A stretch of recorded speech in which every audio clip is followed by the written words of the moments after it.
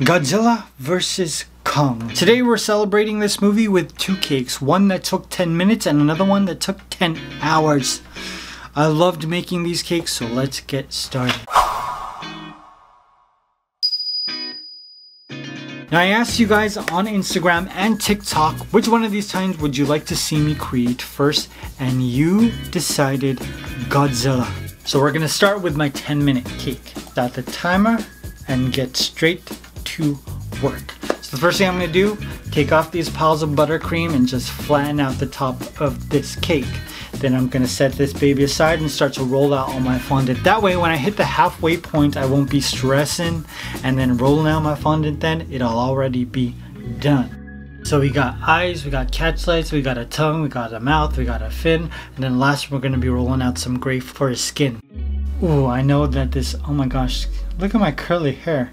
It looks like Mowgli just left the jungle? What? It's 8 o'clock in the morning when I'm making this cake. I literally just like woke up, turned on the camera and was like, I'm gonna make this cake right now.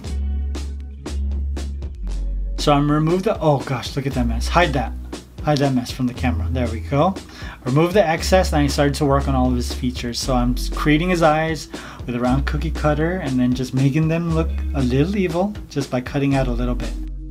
Now I'm not going to be gluing any of this down with magic sauce, just in case they're a little uneven. I'll be able to like fix it. You know, if I just started adding magic sauce, there would just be like streaks of magic sauce all over this cake while I try to assemble this.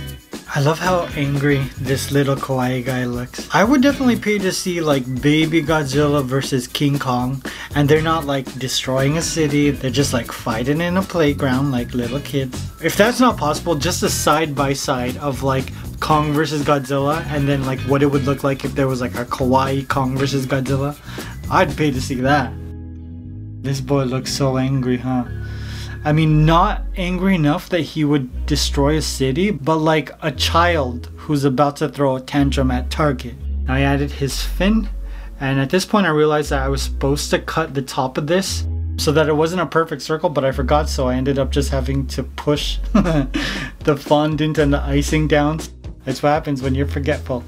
Okay, now it's time to start arranging all of my pieces, making sure that they're in the right spots.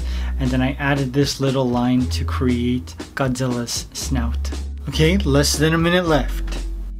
Keep pressing. You got 30 seconds left. Use every second. Don't celebrate early. I know you. I know you, Mowgli from the jungle. You celebrate too early sometimes. 1, 0. Good job! Clap. Clap, you silly man. Clap.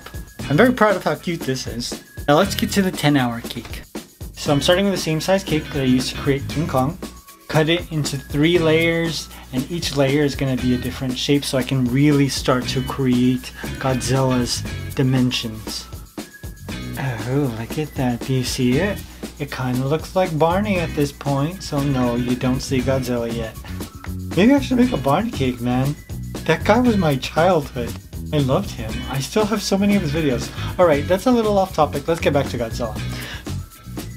So I love Godzilla. I loved the first Godzilla movie, even though he was in it for like 5 minutes. And I really liked King of Monsters, even though it got terrible reviews. But you know what? There were a whole bunch of monsters fighting, destroying cities. What more could you ask for?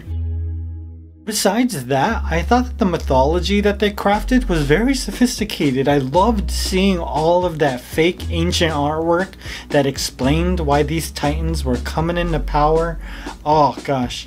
And that temple that Godzilla was just like chilling in. Who made that?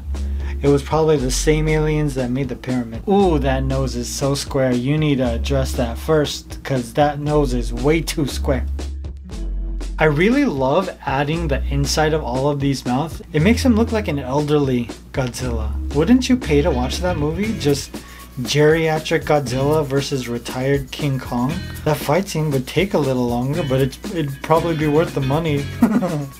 So after I added the tongue, I added all of Godzilla's teeth, and then it started to look less like Grandpa Godzilla and more like Godzilla, you know, 30s, 40s, like prime of his life Godzilla. Now this is definitely where I messed up, because I didn't look at the picture when I was painting this, and I was like, Godzilla's a lizard, he's green. Turns out he's not really that green. I need to pay more attention to detail and not just think about the general stuff. After I added all of the shadow to the cake, voila, my 10-hour Godzilla cake was complete. What do you think? Do you love it as much as I do? Because I think this guy looks pretty terrifying. I'm curious, which version of this cake do you like? Do you like the 10-minute kawaii version?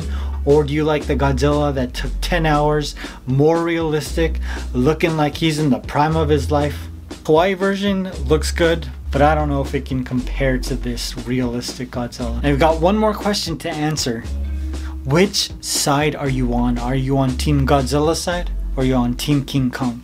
Now in this video, I'm probably just going to say that I'm Team Godzilla for sure, but then in my King Kong cake, I'm going to be like, oh my gosh, I'm Team King Kong all the way. I hope you guys enjoyed this. I love you. I will see you very soon. Bye.